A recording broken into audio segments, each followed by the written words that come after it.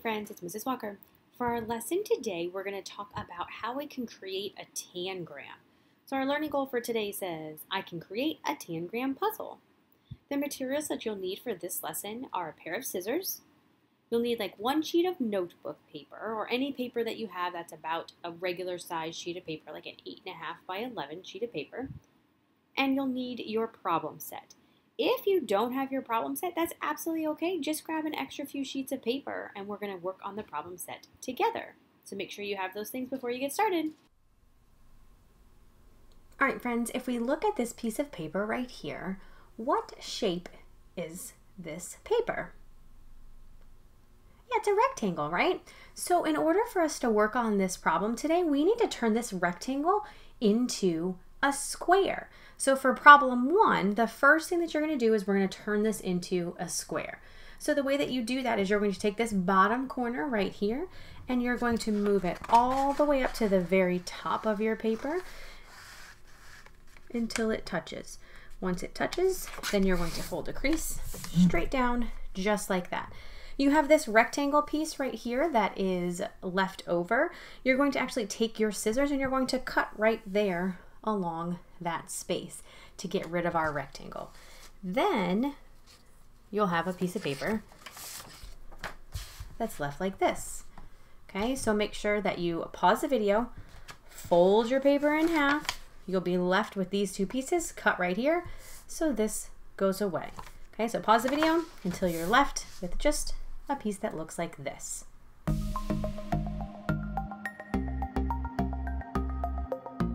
All right, friends, so the next step that we have, we can take and we can draw a diagonal line inside the quadrilaterals.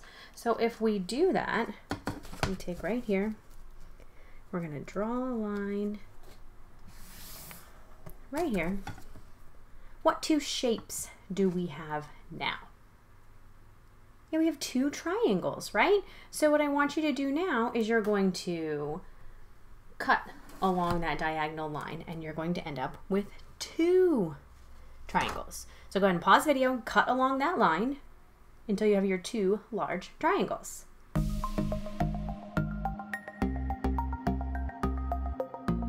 All right, friends, now that you have these two large triangles, you are going to look at your problem set and you're actually going to draw these two and label them. So you would draw what looks to be two larger triangles, and then you are going to write triangle on the inside of it. That is your label that you'll have. Okay, so pause the video, draw those on for problem 1, and write triangle. All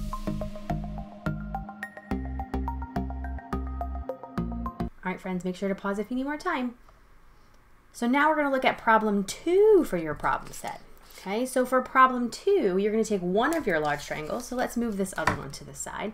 And we're going to focus just on this one triangle right here. Okay, I want you to make sure that it's sitting the same way, just like I have. Okay, and then we're going to fold it in half to make two equal sides and crease it. So we're going to take it. We're going to fold all the way up to the other top corner, just like so. Okay. Then we can open this up, okay? And then you're going to cut straight here on your crease. So go ahead and pause the video. You're gonna fold it in half, cut up the middle of the crease, and then click play when you're ready for the next step.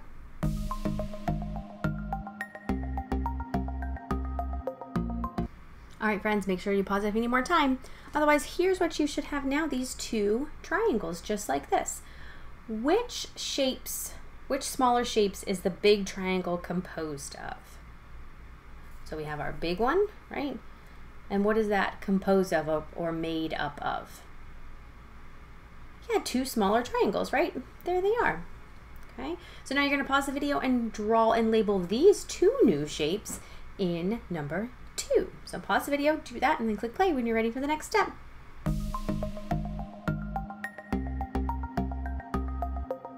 All right, so our next step, we're going to need this next large triangle. So make sure that you have it just like this in front of you.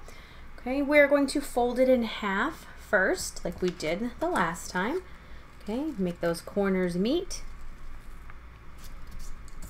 and fold just like this. Now, we are not cutting yet. Okay, so I want you to pause the video, fold it in half to make one crease, and then click play when you're ready for the next step.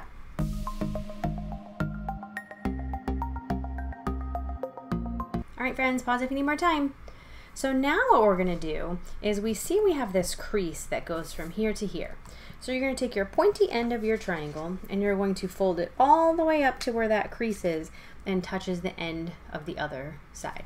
Don't go over. See how that sticks over? We're not going over. We're going right to the very edge. So stick it to the edge and then you're gonna fold a crease across there as well.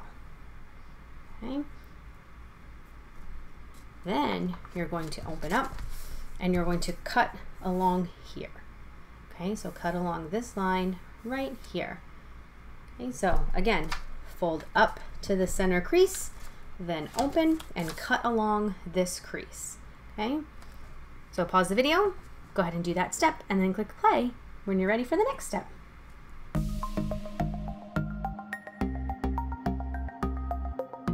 All right, friends, pause if you need more time. Here is what your shape should look like now. What shapes did we make? So what two shapes did we make here? Yeah, we have a quadrilateral, right? This is a quadrilateral, or a trapezoid, and we have a triangle. So those are the two new shapes that we made. So you're gonna pause the video, you're gonna draw these two shapes for problem 3 of your problem set and label them as either a quadrilateral and a trapezoid, or a triangle. Okay, so pause the video, do that, and then click play when you're ready for the next step.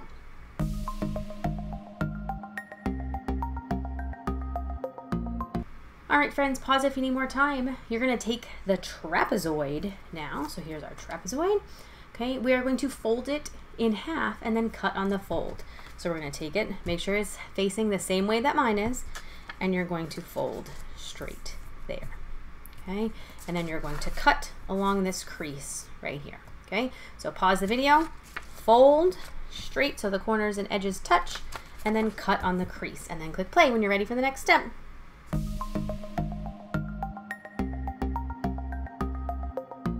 All right, friends, pause if you need more time. Otherwise, here is our two new shapes. What two new shapes did we make? Yeah, they're quadrilaterals, right? Because they both have 4 sides. They're also known as a trapezoid. Okay, so you're gonna pause the video again, and you're gonna draw these two new shapes for problem 4 on your problem set, and then click play when you're ready for the next step.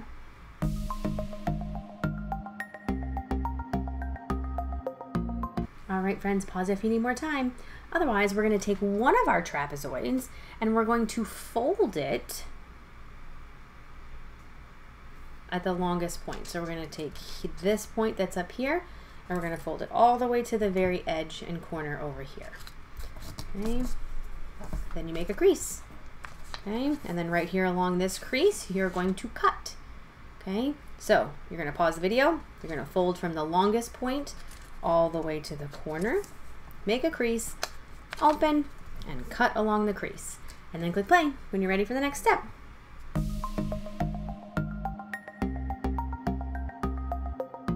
All right, friends, pause if you need more time. Otherwise, what two new shapes did we make this time? Yeah, we made a triangle and a square. So go ahead and pause the video again, and you're going to draw those two shapes and label them on problem 5 in your problem set.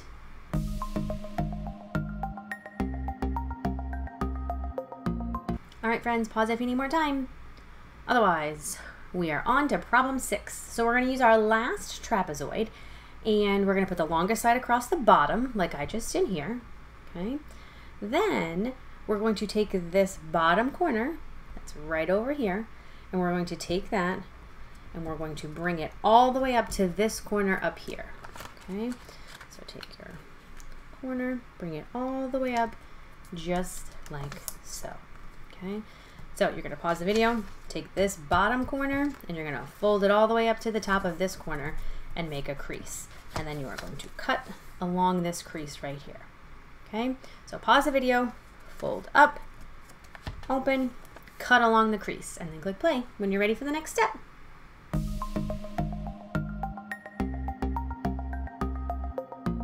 All right, friends, pause if you need more time. All right, so what two new shapes did we make this time? We made a small triangle and we made a parallelogram. So you're going to pause the video again. You're going to draw just a quick sketch of these two new shapes and you're going to label them as a triangle and a parallelogram. So go ahead and pause the video, do that, and then click play when you're ready for the next step.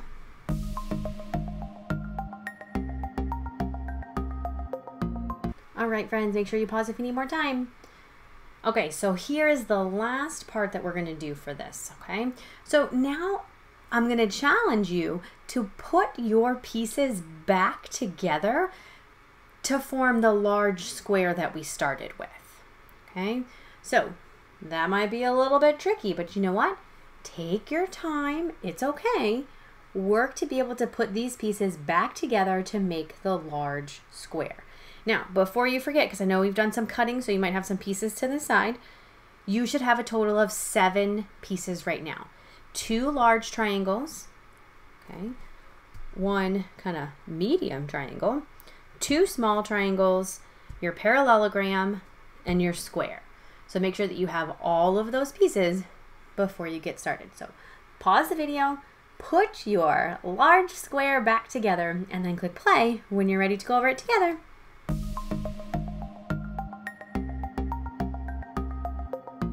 All right, friends, so pause if you need more time.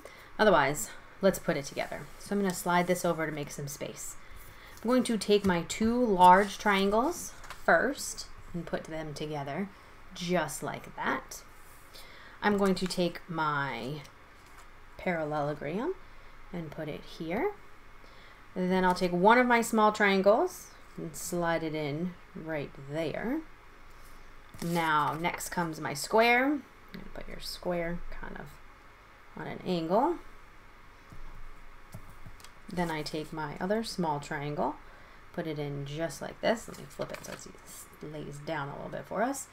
And then you take your medium triangle and label it or put it in just there. So that is how you put it back together. So you're going to recompose, right? So decomposing is where we took them and cut them apart into the smaller pieces.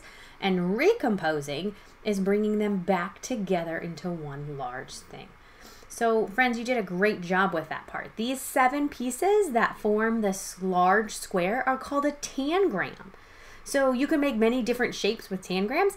If you want to be able to challenge yourself and you have extra time today, you can actually look for some things online where it'll give you different shapes, maybe different animals that you can make with these tangrams. It's pretty cool to be able to have that opportunity to do that. So if you have extra time, go ahead and check that out. All right, sweet. You guys did an awesome job creating a tangram puzzle and analyzing the different shapes that were made. So please head back on over to the module to see what you need to complete for your independent practice. As always, if you have any questions, please let me know. I'd be more than happy to help. And I hope you have a great rest of your day. Bye, friends.